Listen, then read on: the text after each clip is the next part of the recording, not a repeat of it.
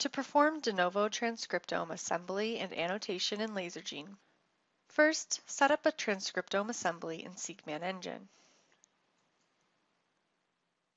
Choose de novo assembly, then select your read technology and load your sequencing data. In this case, I'm loading some sequencing reads from a Brassica species.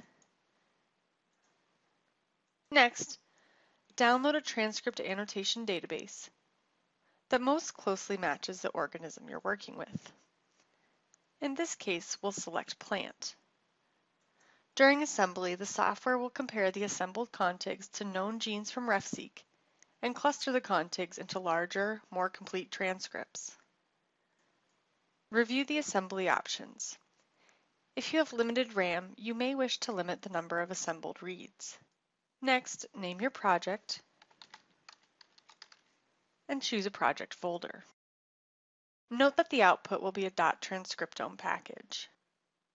Now, start the assembly.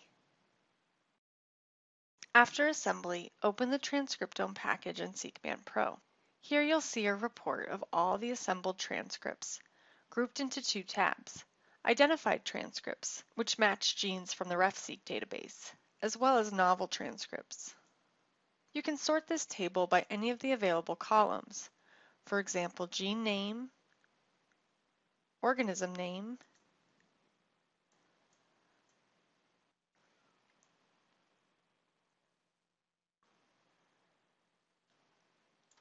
percent gene match,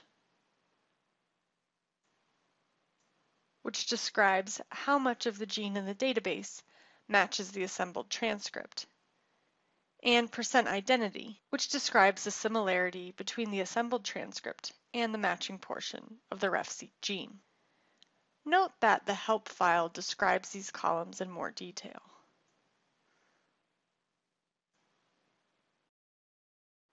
Double-click on a transcript row to open the alignment of the assembled contig. From here, you can also open the strategy view to see the assembly coverage. You can also select subsets of transcripts and save them as a FASTA file